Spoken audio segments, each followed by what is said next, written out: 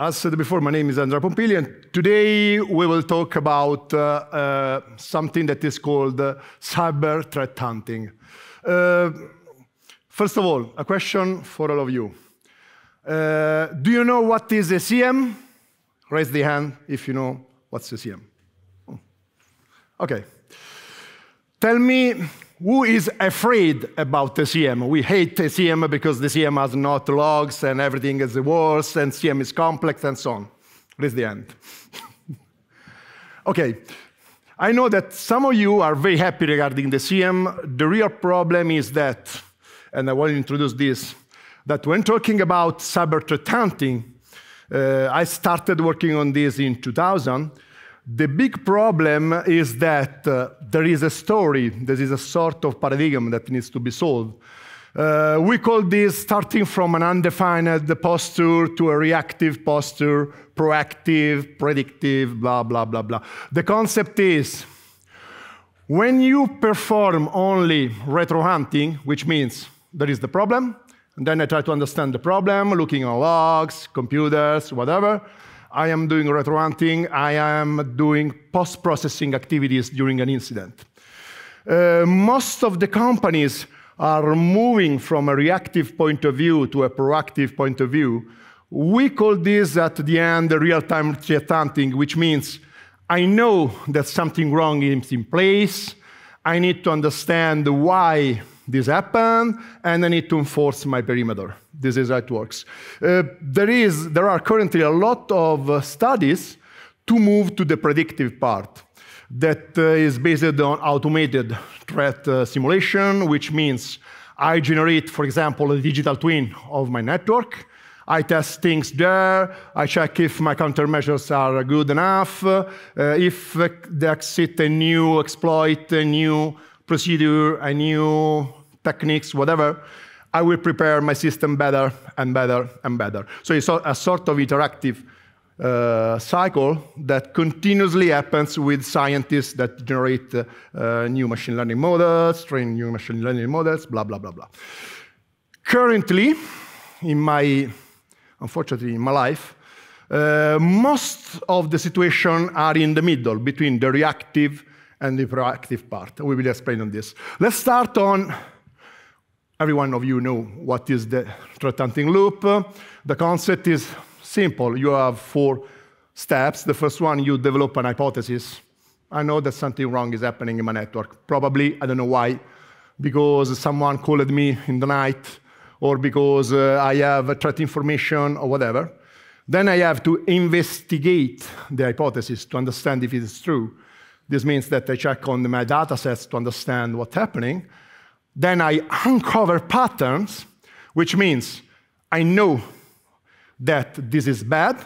I need to understand why it's bad and how we can detect it in a more effective way. And finally, I improve my detection and response posture. This cycle is continuous. The problem is how I introduce a new hypothesis, how I can investigate it, how we can uncover patterns, and improve detection and response capabilities. There is a definition that has been defined by Microfocus. It's a vendor that produces that site. That say, okay, 2 main things that you have to do if you want to perform a good cyber threat hunting process. First of all, you have to collect data. Easier. How much data? All the data. As much data as you have, as much you can investigate, as much you can discover patterns, and so on. Second, stay up to date for threat intelligence. Because threat intelligence gives to me visibility of what is bad in my network independently by my network, because I know a specific process, a specific pattern that is used by an attacker, and I need to search inside my data set if this pattern has been applied in my network. This means that, in their opinion, if you have these 2, you are doing a cyber threat hunting process. Let's check for this. This is a more technical view of what I said before. I divided the word in 2 main pillars. The first one is the validation process, the investigation process. The validation process means I have my countermeasures in place. I have an alert. I perform normalization, correlation, indicator matching, blah, blah, blah, blah, and so on, because I discovered that something wrong is in my network. This is typically done by CM, or SOAR, call it as you prefer. I have a report that is sent to a people, and I have then the SOC, the Security Operational Center, or the CERT, or whatever, that try to contain the problem. Contain the problem using the information of the report. So this means that I use the report, the information of the report to understand, I can take the whole, understand things. But the concept is that I need only to validate that an incident is in place, and need only to react to this incident. In the same time starts the investigation part. In most of the case, you have two kind of layers inside the Security Operational Center. The first one is the people that are monitoring continuously the network, check for things, solve things, respond to the attack. Then you have what is called the third tier, that are the people that perform penetration testing, incident handling, and so on, that usually works in the other part and perform threat hunting. So long-term collection. I need to see data sets also from 1 year ago, 2 years ago to understand. Dashboarding, reindexing, fast search, because I need to search, oh, I have something wrong. Just check for this. Imagine that you have 10 years of data inside your NoSQL database. Probably it takes a bit of time to have information, but you need to have it in a short amount of time. And indicator matching. I use threat intelligence to search things like this. As you can see, both the two comes from the countermeasures. This means that in one case, I use the countermeasures to generate an alert. In the other place, I use countermeasures to log what's happening in my network. So this means that in one case, I am only interested with respect to the intelligence of the countermeasures. In the other place, I need to have the completeness of the information coming from the countermeasures. If the countermeasures don't tell me anything regarding my domain, probably I cannot do threat hunting. So in most of the cases, this is mainly a log collector. I collect every log, whatever. Imagine that you have to collect logs from a domain controller. You can have tons of logs there. Now, the real problem is how I can generate an hypothesis. Okay, I know a friend of mine that is able, like metrics, to see the metrics and say, okay, I have the problem here. Yes, but this is not true, usually. What happens usually is we use CM alerts. The CM send me, there is something strange in my network. I have to do something. Yeah. The real problem, I take it from the internet, that CM, unfortunately, is not so precise on the alerts. For example, you have tons and tons of alerts. You have tons of false positives. So it's very hard to understand, coming from the CM, the hypothesis and to analyze them. So what happens, for example, this is the real experience, detect this only for statistics, and then when someone calls, I will look at the alerts and check the real alert for me. So there is not a way to generate an hypothesis coming from this. So the only things that I can do is search for indicator of compromise. This is what we usually see very used in companies and militaries and so on. They say, I catch a good threat intelligence feed, or I generate my own threat intelligence using a very strong team that generate IOC for me. Then there is someone that called them IOA, IOC, lot of confusion regarding what they are there. The concept is I search for some traces that are in my network that can be related to an attack. The real problem is that if I work with IOC or IOA or whatever, I am only working on known threats. You know that Rumfield say that the problem is that matching known knowns, known unknowns, and known unknowns. We are working on known knowns. When I know the IOC, I know exactly what is bad. I'm searching for this. This means that I am doing only retro hunting. Also, if I discover the indicator of compromise now and I search in my database now, I am doing retro hunting. Yes, seconds, minutes, but it's retro hunting. The real problem comes next. I have to investigate things. This is an example of an incident that we managed a bit of months ago. Let's check for something interesting in this amount of logs.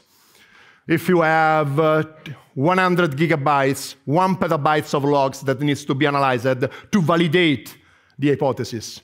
Yes, we can use a NoSQL database, searching, and things like this, but the concept is that still you have a huge amount of data that needs to be analyzed. And then you need to understand something from this. So the problem is not only I have tons of data, then I need to prepare the data in some way. Yes, currently we have Elasticsearch with Kibana that solved a lot of issues because you can see there in dashboards, PS, charts, and whatever.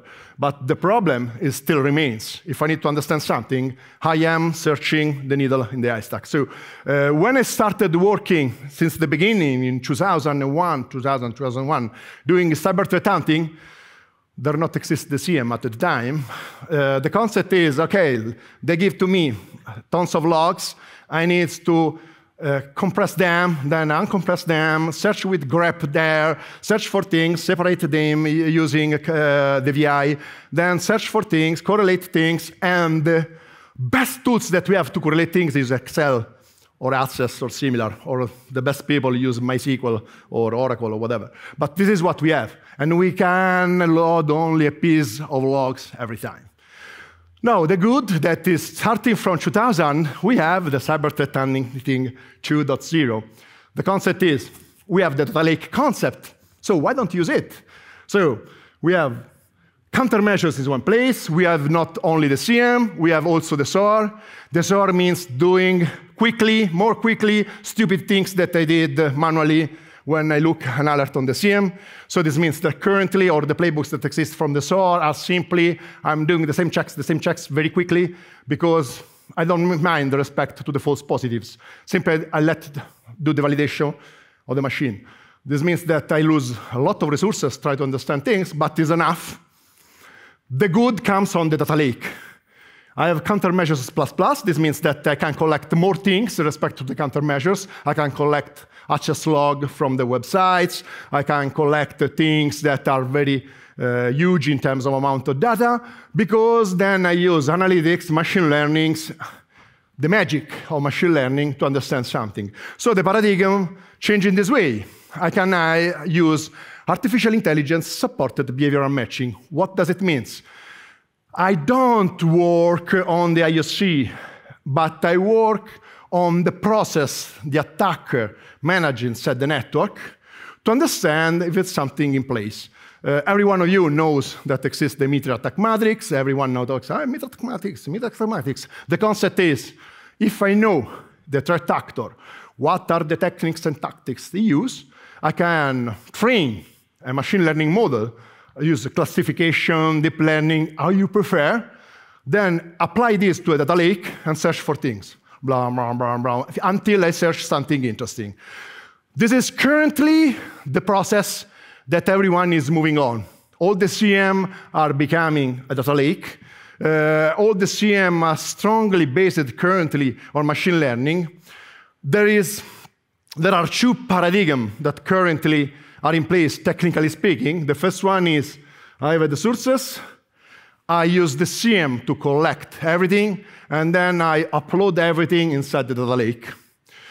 The real problem is that, first of all, suffer about the bottleneck of the CM. The CM architectures come from the past, are based on the fact that they usually manage 1,000 events per second, 5,000 events per second, 10,000 events per second. In this case, if you want to populate the data lake, we are talking about 1 million events per second. So there is a problem, how many data I can collect using the CM and then upload it in the data lake. So the CM is a problem, because the architectures that currently exist, for example, I have a company that to solve this deployed 10 CMs, 20 CMs altogether, paralleling working and loading data in the data lake. And finally, because one other problem is the completeness of real time, we'll talk it after. And finally, this process is schema on write. We will talk it next during the talk. Schema on write means that the data is normalized, parsed, and filtered before it is indexed inside the database. So everything is done before Everything comes in the NoSQL database or in the SQL database or whatever. Now, this has a big problem, because if I normalize things since the beginning, I cannot reindex it next. Suppose that I am collecting a specific log, and I discover after 2 minutes that a specific field in the log is important for another machine learning models that can detect better a specific attack.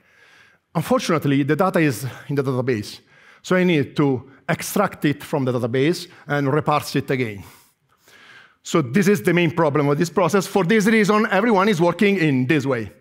This is, for example, Sabine works in this way, Splunk works in this way. The concept is, I have a data lake that will store all the data, and then I have the CM that works on specific sketch of the data set and manage all the collection, the cyber threat hunting capabilities. This is schema on read. After the data is written in the database in a raw way, this is loaded, normalized, filtered, blah, blah, parsed, and so on. So it's very good for indexing, because if I need a new field, I simply change the template, apply it to the dataset, and I have the new field immediately. Second, this is important, unfortunately, it's suitable only for batch processing, because the data needs to be indexed inside the database, and this costs resources. I have the data, I have to index it inside, then I have to take the data, apply the template before processing it, another cost, and then I need to start multiple processes to analyze things. This is called batch processing, post-processing, call it as you prefer. The concept is, if I have 1,000 machine learning models working on the data, this is very costly in terms of resources. This means that, yes, I'm finding something in the iStack, but it takes too much time. So the problem currently for cyber threat hunting is that, yes, we have the tools. We can store a lot of data. We can find things very well. But in most of the cases, I have the result after 2 hours, 3 hours, 1 day. Because I have multiple machine learning models, multiple classification models, reindexing, templating, blah, blah, blah, everything done in parallel with an architecture that currently is suitable only to cloud. You know that, for example, Microsoft Sentinel performs things in a very strict amount of time. Yes, because they use 1,000 machines together, working all together. And in this case, you can solve the issue. But if you work in post-processing, the real problem is that the time is the real bottleneck. Just to show this is, for example, something that comes from Hadoop. If you want to manage 1 terabyte a day on Hadoop and store it, for example, for 1 month, you need 2 months, 3 months, etc. You need to have 33 machines working together. This means that growing and growing the data, storing and storing the data, the number of machines that I need to manage a distributed cluster, a distributed data lake, is huge and costs a lot. We did an experience, say, OK, there exists the public cloud. Let's use the public cloud. Let's put the data there. Unfortunately, the store of the data is the cost in the cloud. Usually, you pay very little for the machine, but a lot for the data. So the data rest is the problem. And the real question is that the problem comes from, I need to be precise. Precise needs computation. Computation needs that I need more resources. Resources needs that I need to do things in post-processing because I need to store them before in the database, and then I can collect them to work on them. Or batch processing that is worse, because I need to manage things with the threads and so on. And post-processing means that I don't have real time. Currently, this is, in most of the situations we found in the world, this is not considered an issue, because everyone tells it's better that I can check my hypothesis after I have the fire to understand what happened and then to discover the root cause analysis, perform attribution, because you can do attribution on this, respect to solve the issue when the fire is in place. Why this? Because this is the reality. This comes from a study that has been done by the Pompili Institute, if I remember. Most of the attacks, starting from the compromise to the data exfiltration, for example, in most of the case works on minutes, hours. Because, most of the attacks are automated. You prepare the attack and then execute everything in a short amount of time. So the impact is very quick. The time needed to identify that there is a compromise, but then to contain everything takes, if you're lucky, days or weeks, or there is someone that works on years. You can have 20% discover the problem after 1 year. So, because this is the situation, and everyone is, I need to deal with this, data lake is good. But because every company currently say, I cannot work on seconds, hours, minutes, I work on days. So data lake is enough for me. Now, what we tried to change regarding this. The first one is, the real problem is that the hypothesis currently comes from the CM or from the threat intelligence. A given hypothesis from the CM currently, in this moment, is useless. I started with the CM in 2001. It was called the net forensics. The good of net forensics is, I don't know, every one of you knows that at the time there were the intrusion detection systems. So these are simply tools that give an alerts without doing anything in the network, without doing anything in the system. So the idea of the CM is, because you need to manually do something, I need to collect things to tell you, hey, you have a problem in this machine, and then you manually go in the machine. But currently, the countermeasures are active. We are talking about ADR, endpoint detection and response, NDR, network detection and response, XDR, extended detection and response, every SDR. Detection and response. This means that when the countermeasure discovers something wrong, give an alert and solve the issue. So the CM is useless. You are doing only statistics. Because if the antivirus, the DR, discover the malware, means that also isolate the machine or solve the issue.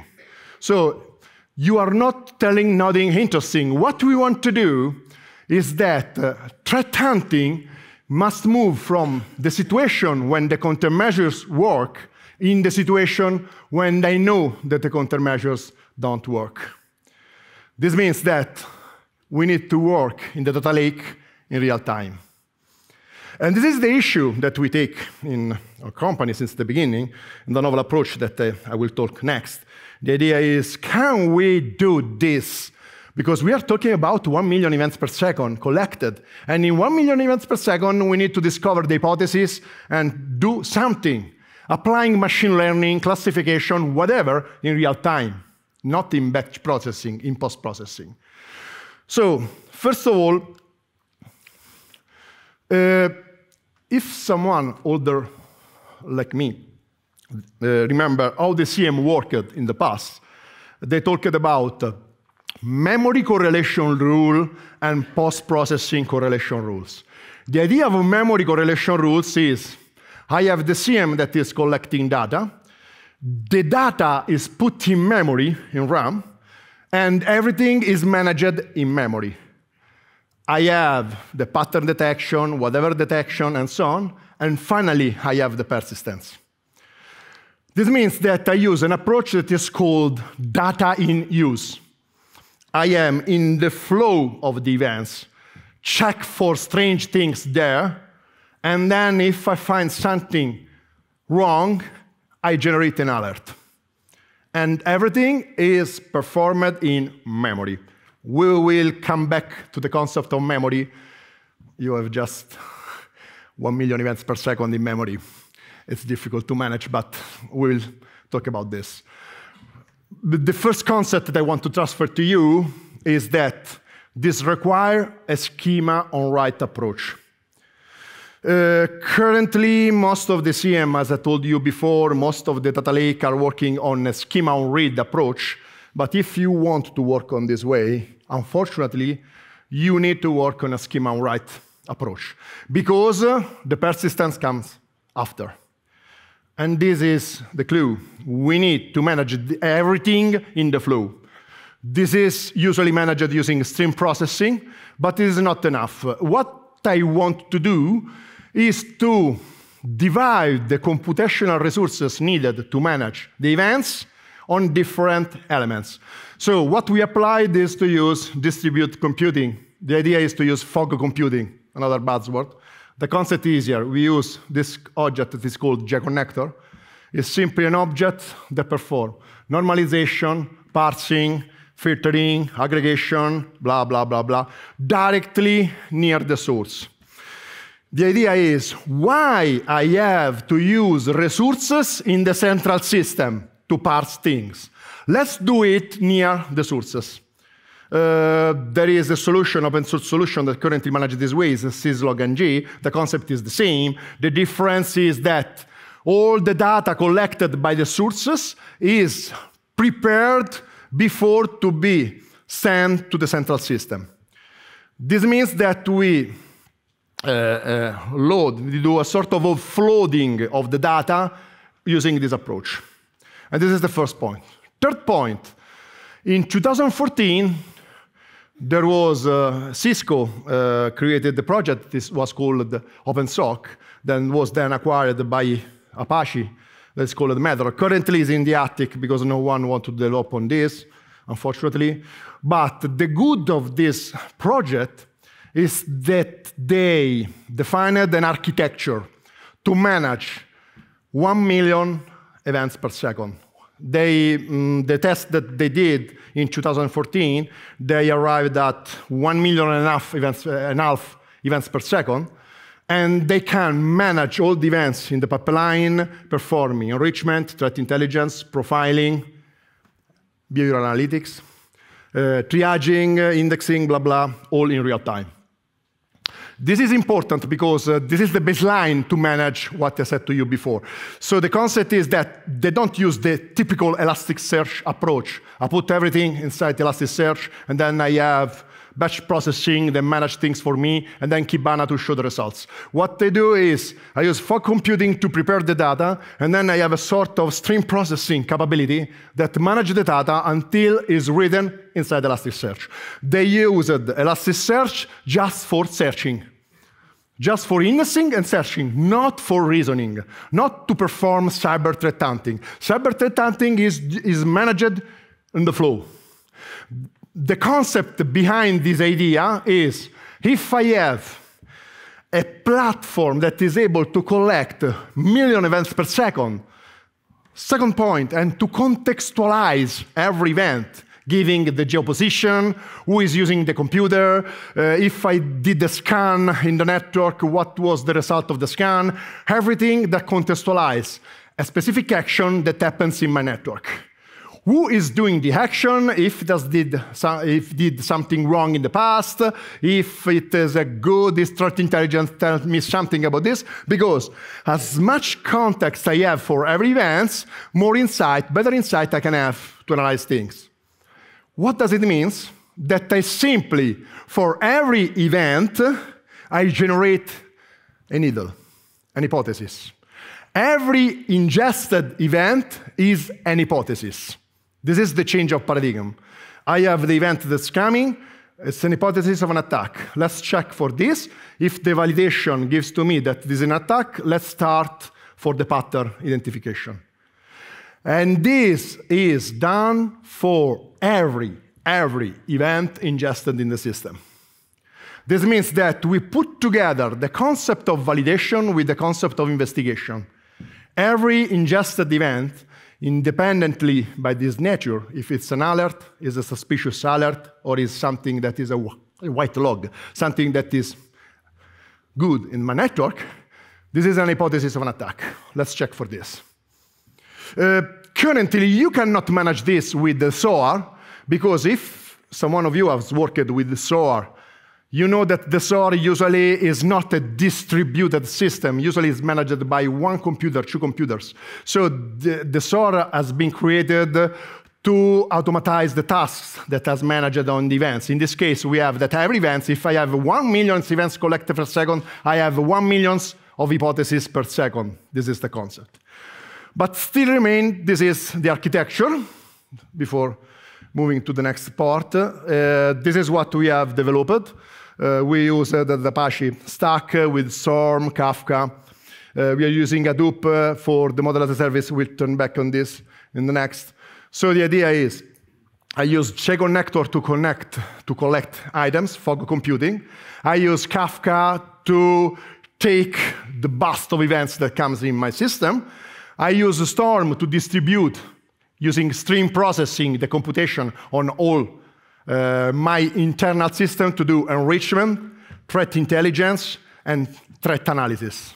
Threat analysis is managed with a specific domain-specific language that is, we call it Lunaris, that is a functional language that can be used to analyze every event in a short amount of time, that leverage on a profiler that is simply a system that takes every event for a specific class and generate a model for this. And use this model to check, for example, if there is an outlier. I have that the bytes are always the same. If you are outside the Gaussian of the system, I give an alert and so on. And then there is a system that is a model as a service, who will talk it next, that is a sort of containerized system able to execute models, machine learning models of every nature. So finally, I have the last part is the Kafka queue, then write it down in Elastic. But when I write data in Elastic, everything has been triaged. Everything has been analyzed. The alerts has been created directly on the flow. So at the end, I have the investigation, the dashboarding, graph analysis, war room, whatever. So this means that I can use the same system for both the two concepts. If I want to do the SOC activities, I can simply use it, the dashboarding or the graph analysis, and see, okay, I have an alert, I have this problem, I need to solve it. This is the war room, let's do this, let's do that, let's do automation and so on. If I am a cyber threat hunting, I use the investigation part to understand what's happening, to generate new IOC and so on. But I use the same platform in both the cases. But I didn't solve this issue. And this is the main point. Still remains the problem, because if I am ingesting 1 million events per second, after 10 minutes, I think that doesn't exist currently a single computer with enough RAM inside, with enough memory inside to manage all of this. So the problem is, I cannot use memory. I need to solve the issue in another way. And this was the idea. First of all, we don't want to check for a specific vulnerability. We don't want to check for a specific procedure. We want to check for a specific path. As I told you before, one of the side effects of the Mitra attack matrix is, I don't know how one of you knows the situation calculus in artificial intelligence. Situation calculus means I have actions that change my world. These actions change the situation in my world, so generate effects in my world that then can be used by another action, and another action, and another action to generate a chain.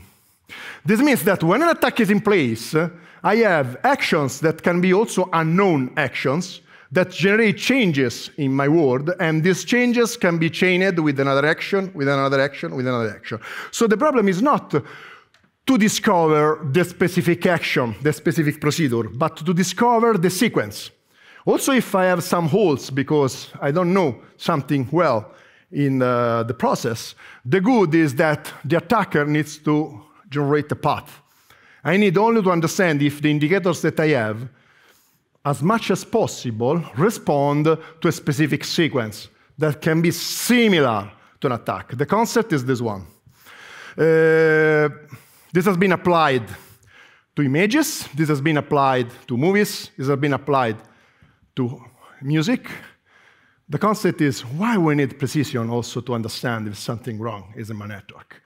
I don't want to understand what is the exact technique that has been. This is good for a black swan, something that wants to reverse the attack and then generate a malware for this. Yes, that's good. But when I'm doing a response activities or I'm doing a cyber threat hunting, I'm interested only respect to validate the hypothesis and build the pattern.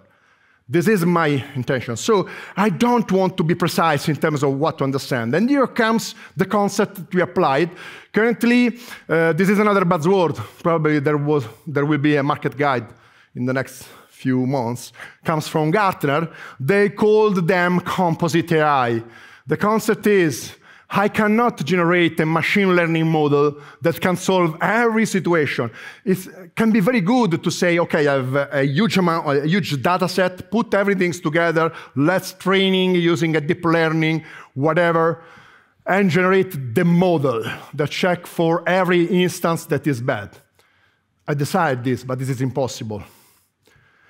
Because when you observe, in my opinion, the world in a complete way, this is entropy.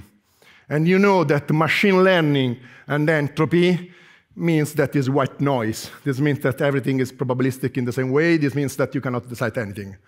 So the concept is not to check for everything. The idea is to combine different machine learning models, rules model, blah, blah, blah, to validate a specific hypothesis. So use not only one machine learning model, but different kind of solution to validate the same hypothesis. This is the concept. And here comes the difference. You know that inside the Metron architecture, there was a module that was called Profiler. We can use Profiler for probabilistic matching. I don't know how many of you knows what is hyperlog plus or Bloom filters. Bloom filters means I want a probabilistic model that tells me if this event happened in the last amount of time. Probabilistic. This means that if the answer is yes, it's occurred. If the answer is no, not so true. Can be also occurred that you don't know it. Hyperlog plus is for the cardinality. I want to understand if the events happened more than 10 times last 1 hour. Probabilistic again. If it say yes, it's good, can be 10 or 11 or 12, 13, 14, 40. If it say no, maybe it can be 10, 11, but not more different from this. But the concept is that I don't need to store in memory all the logs. I simply have to maintain this model. The memory that I need for this model is 1 kilobyte. So it's very efficient.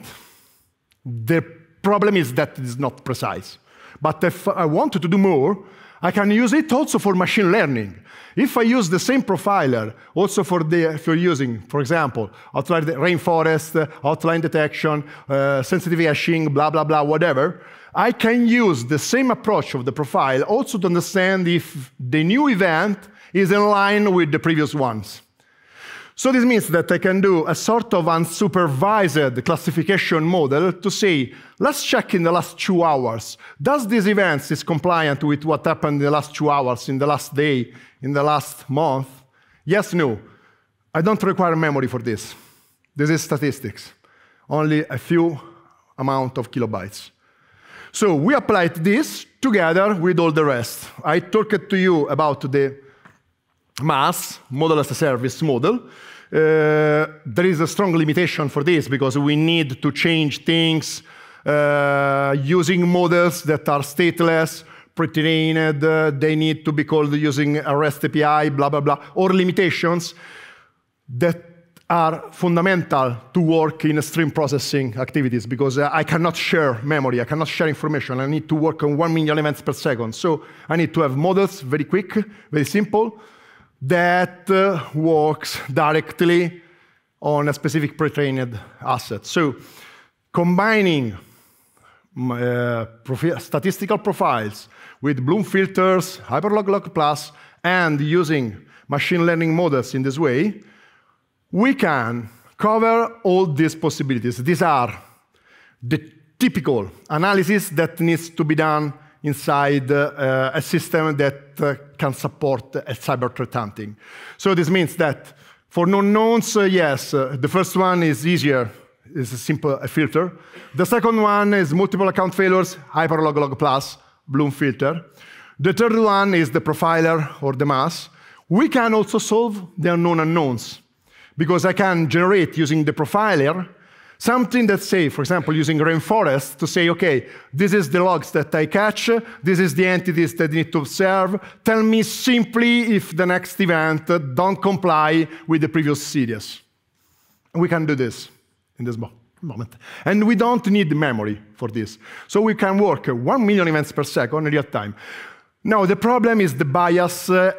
I told to you before, yes, this is probabilistic, so you can have a lot of false positives. And we solved the issue using multi-verdict analysis. This means that we can check for a problem, validate an hypothesis using horizontal multi-verdict analysis, multiple triage that are matched inside the same events, or vertical multi-verdict analysis. In time, I see that there is a correlation between triage that are related to one each other to generate a chain. Using these two approaches, we can solve the last problem because we are not precise.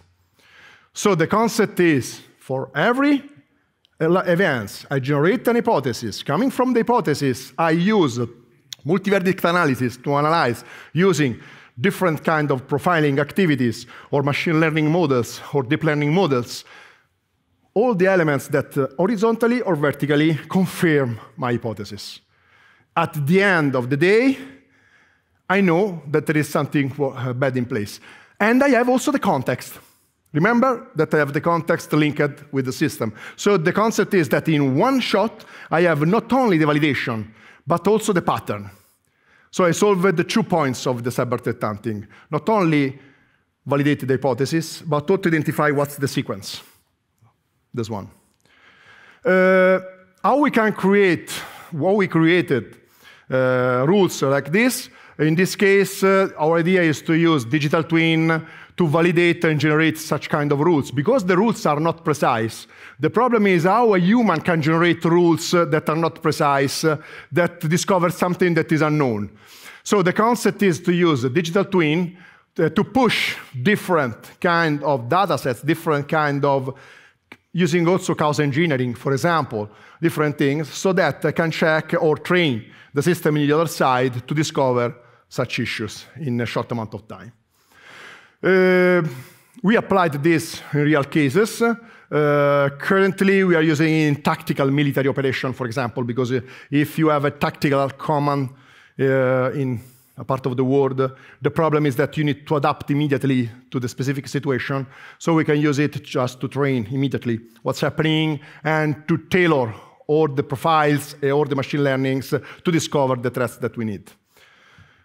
Still remain the last part. You remember, cyber threat hunting, you have hypothesis, then I validate, then I discover the pattern, and finally, I need to improve. So the concept is, because I can check this in real time, why I cannot apply this in real time also for what regards reaction? So the concept is, can I do something immediately according to what is happening in my network? Now, the real problem, I know every one of you probably are working with the SOAR, there is a bias for what regards the playbooks. The first one is that the playbooks depends by the context. If you have the firewall, if you have the ADR, if you have the antivirus, whatever. If you don't have them, you cannot automate anything, so the playbook is useless. So the concept of the structure of the playbook depends by the context. This is the problem, what you have installed in your network. Second, the actions that I decide to do depends by the situation. There is not an action that you can apply every time, everywhere, in every situation. It depends by what's the status of your network. There are things that you can do if you are in a specific situation. There are things that you cannot do. Suppose that you are a military naval environment. You cannot switch off your combat system if you are doing the war. But a SOAR tells you switch off the computer. This is what happens for the playbook. So the concept is that the situation tells you if you can do something or not do something. But finally, currently, most of the playbooks that exist in the market are most for validation. Remember what I told you since the beginning. Usually, we are using SOAR just to do it quicker and quicker what humans do manually. So this means that in terms of reaction, the only things that happens is apply the patch, switch the computer, take the computer off on the network, destroy everything, call mom. This is what you can do, and nothing else. So can we solve this? First point that we talk in our solution, the idea is, OK, let's first of all work on standards. We want to avoid to generate playbooks in a library that is not open. Let's use a standard to define a playbook so that we can adapt this in every situation. Currently, we are using Cacao from Oasis. There are some reasons for this. I will tell it next. Respect to COPS, that is the other one, because they don't think only about the playbook, but also in the automation of the countermeasures. Because yes, you can have a playbook that say, OK, do a scanning on this IP address. Good. But the problem is, who developed the adapter that talk with the Nessus or with the Qualys or Tenable, with Nessus, with Rapid7 to tell, do this scan. They solved this issue with the concept of OpenC2. The concept is that you have Cacao that defines the playbook and OpenC2 that tells how you can automate things on this item. Second point, why I need to have the playbooks inside the SOAR or inside the CM? Why I cannot have them inside the CTI, the Cyber Threat Intelligence Platform? These people in 2021 do a very interesting paper to say, hey, we used Cacao for playbooks, and we put them inside the MISP. And then we have the SOAR, or the CM, that is able to take this playbook and execute it directly. So the playbook becomes something that is dynamic. I can change it using the same threat intelligence pattern that I have for IOC, IOA, sticks, whatever. So this means that I can use the course of action, and this is the mapping that they did in the MISP. For example, the cost. Playbook can destroy the network. If I say switch off that computer, this means that I don't have this capability anymore. So these have a cost. And this cost needs to be enumerated, needs to be told to the analyst, because you are losing a capability. It has an impact, because it can generate something wrong in the network. The network doesn't work anymore. It has an efficacy. Can work, not works, I don't know, probably. So the concept is using MISP, so the solution, the CM and the SOAR, is able to manage the playbooks directly, loading them from the CM, from the MISP, and using them. I can manage this kind of process. I have the war room. In the war room, I have all the hypotheses that has been validated and the patterns that has been discovered. And in the war room, I have both the cyber threat hunters and the responders working together, exchanging things. Now go ChatGPT, you can also exchange things, tell histories, stories, and so on. So you can coordinate things. Let's discover this. Let's check for that. Check mostly for this. Do an in-depth analysis on these events and so on. And then, behind the curtains, you have orchestration, automation, and action. Automation and action are managed using the standards that I told you before and are uploaded directly by the CTI platform, the threat intelligence platform. What changes is the orchestration is based on the triggering. This means that playbooks starts when some conditions have met. I have conditions, the playbook starts. It's not managed by the human, but is managed by conditions. The only difference is that if the playbook has some risks or can destroy a capability, I alert the human to say, hey, I want to start this playbook.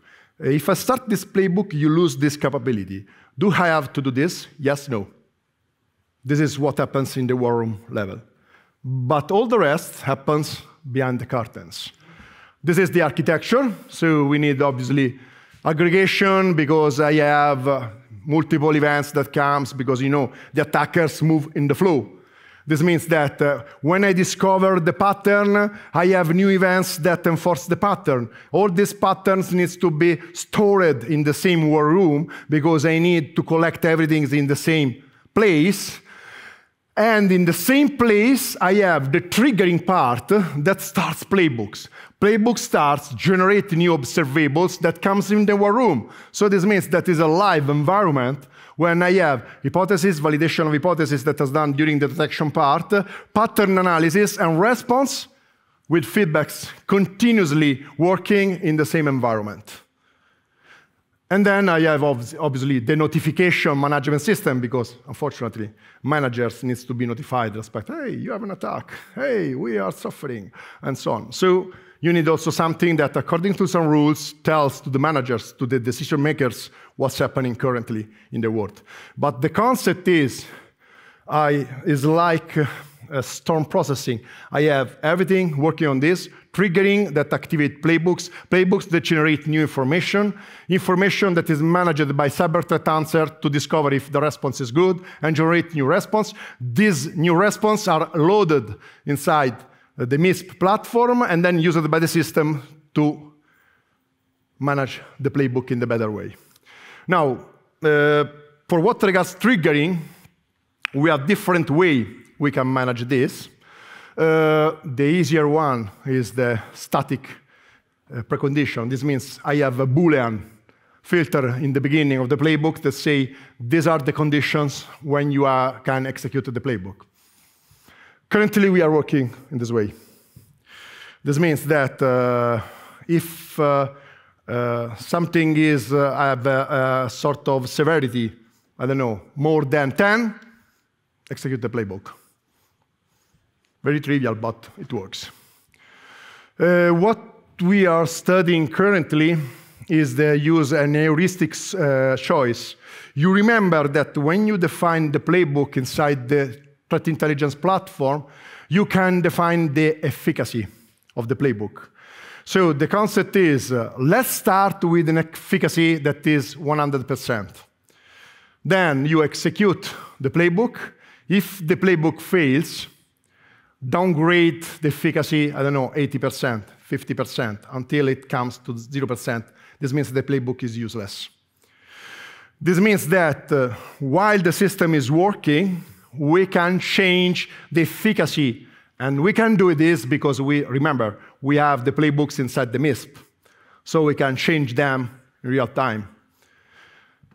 But we want to do more. The last action that we want to do is to use reinforcement learning using chaotic choice for playbooks. This means we will tell this better now. Let's define a playbook, whatever, and execute this. If it works, give a score that is good. And then you use reinforcement learning to say, hey, that's good. If it doesn't work, OK, don't reward it and drop it. So the concept is, because I don't know what's the best action that I can do inside the network, and I do a chaotic action. It's the same when you have to train, for example, an animal, the dog. You say, sit down. If he sits down, you give a reward. If you don't sit down, you don't give to him anything. And the same is for the playbook. Generate a playbook, whatever. It's not important. Switch off the entire data center. OK, it's good. Execute it. It's good. No, because I don't have enough data center. OK, don't reward it. Drop it. Now, the problem is, can I apply this at home, in a real environment? Remember that you have a military implant to say, let's choose chaotically what to do, then if we are resilient, it's good. So we are working on this project that is called High Inception currently, so it's something that is still in process. The idea is to leverage on modeling and simulation to generate playbooks, to use them and to use reinforcement learning to select the best one. So we don't want to try it at all. What we want to do is, okay, let's use chaos engineering to generate playbooks, then put it inside the sort of modeling and situational environment, check what's the effect, and then give the rewards. Then we go on the mission, we apply them, and then we record all the activities, and when we come back home, use the same system with the new data set to understand if everything has worked fine, and we restart again the reinforcement learning process. So it's sort of live management of the information. This is what we are currently doing, and we hope that it works fine. This is an R&D activities. We think that in an entropic world, probably using entropy to solve entropy can be a very good idea. This is our bet. Finally, and we close with this, because I am working in real time, the action can be different. Yes, I have switch off, let's put the backup, change this, change that. But I can also adapt, reshape, decept, or reverse, because I catch the problem while the problem is in place. So this means that I have more options. Because I have the attacker in my network, for example, I can reverse the attack, or I can decept the attack. This means I generate a fake network, an honeypot, call it in this way, and make the attacker lose its time on this fake network. This is what we are trying to develop now. This is based again on a digital twin. The idea is I have all decoys, breadcrumbs, different techniques that can be used, that can be orchestrated by the system. When the system discovers that the attack is in place and isolate the IP address or the machines that is used by the attacker, I simply redirect it in some ways, passive or active, in the digital twin. And then I have two choices. The first one is the typical on-net choice. I study it to understand who is it. I perform a reverse attack. I put something there. Or simply, I can make it losing time. I give to him a fake database, a fake information is, oh, I find passwords, I find databases, let's break this. Oh, I have the domain controller, let's do privilege escalation. Yes, yes, it's like a sort of game in some way. So I can use this just to solve the issue, and in some way take time. Remember that the problem is the time frame of the attacker with respect to the defender. In this case, what I'm doing is I'm changing the timeline of the attacker. Delaying his activity, I have more time to understand what's happening. And this means that I can do also a better attribution, I can do a better response, and I can survive and have a better resilience in my network. So this is more or less the presentation. I don't know if more or less, I am in time, I think that 17 seconds at the end.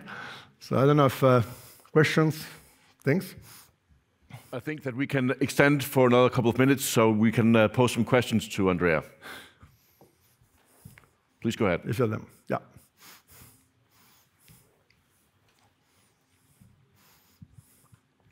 Yeah, in the last few slides, you actually had it looked like AI creating the response. Do you have any concerns that possibly an attacker could use that to their advantage to make a destructive AI response?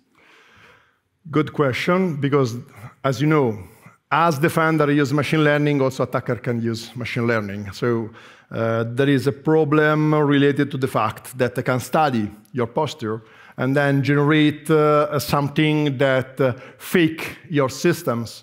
For this reason, when I talked about the system, if you remember, there is a sort of orchestration and the validation part. Our idea is, because I have playbooks that can be dynamically generated and changed along time, I have always the man in the loop. Remember, when talking about composite AI, the idea is that I have machine learning, but the man is in the loop. So the concept is not to have the system behaving automatically to solve the issue, except when you need to solve the issue because otherwise you are dead. The automatic countermeasures. But this is done by the countermeasures, usually. The concept is how I can explain to you that something wrong is happening, what I can do if I execute an action and this action doesn't work. For this reason, we are talking about reinforcement learning, heuristical choice, and so on. Because in our opinion, I can apply this, but if it doesn't work, or because the attacker wants that you do this action, then, because he needs to generate another time the same action, the orchestrator say, hey, I already did this. Probably there is someone that is trying to fake your system. What I have to do? So the concept is not only to automate execution, but also to give visibility to the owner what's happening. Explainability is called in this way, but yes, in our opinion, we don't want to use indeed machine learning to generate dynamically action and reaction. We want to use machine learning to generate the playbooks. Then validation, execution, orchestration is always in the hand of the cyber threat hunter. This is the point.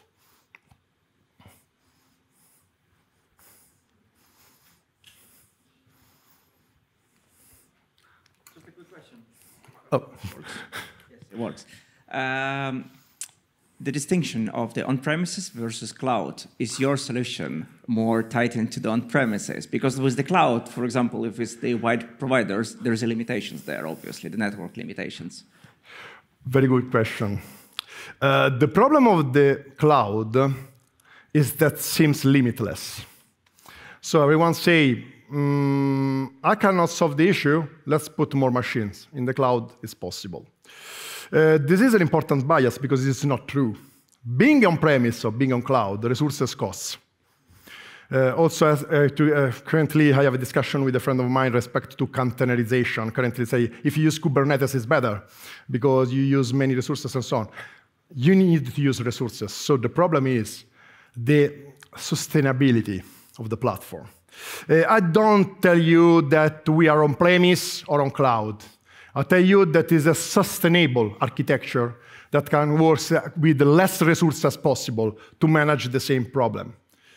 Now, the bad thing is that you lose in precision, as I told you.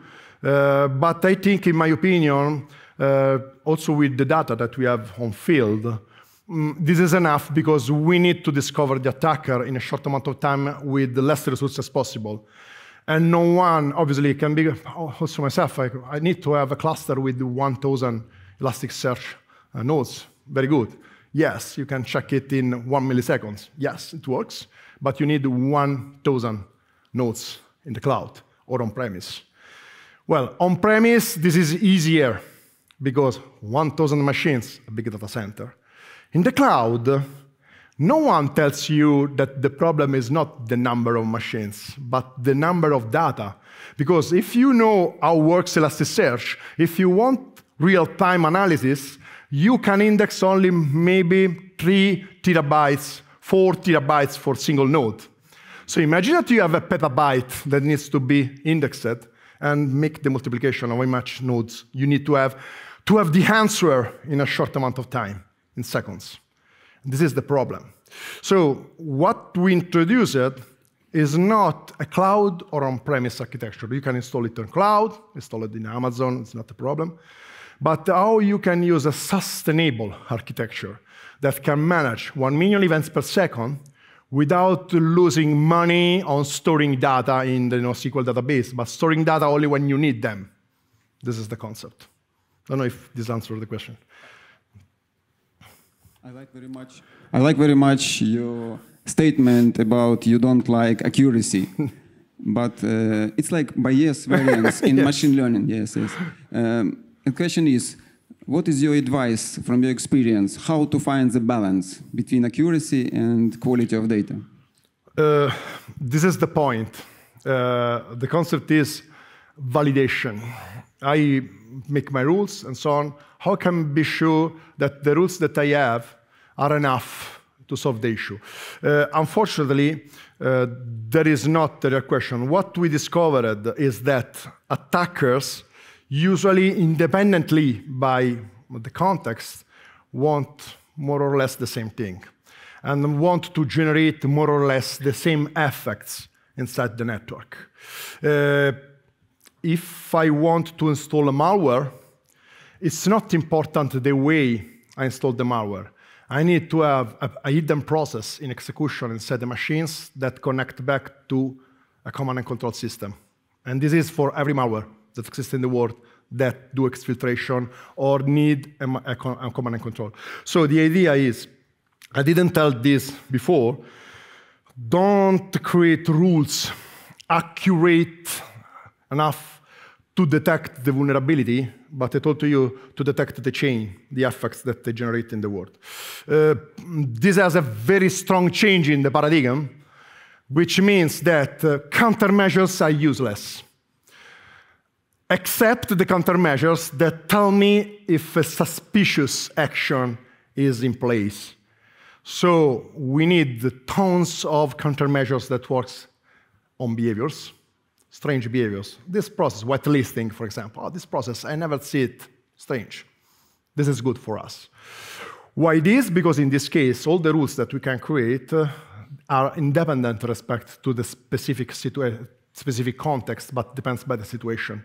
So we can leverage on the knowledge base every time to manage better and better the accuracy. Otherwise, if you start every time with the draft, with something that is empty, it is a mess to generate rules, to generate things every time.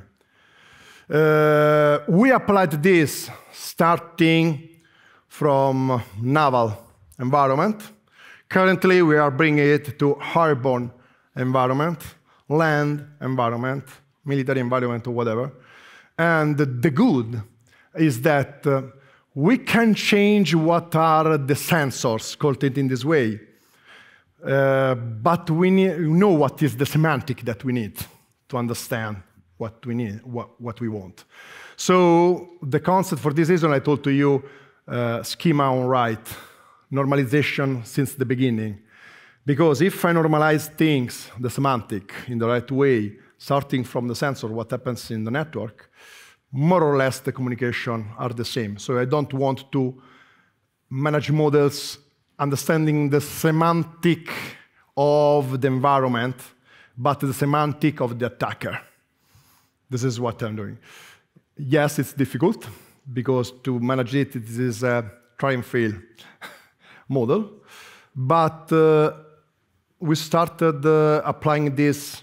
Well, we started from land since the beginning. Then we moved to naval, for example, this year.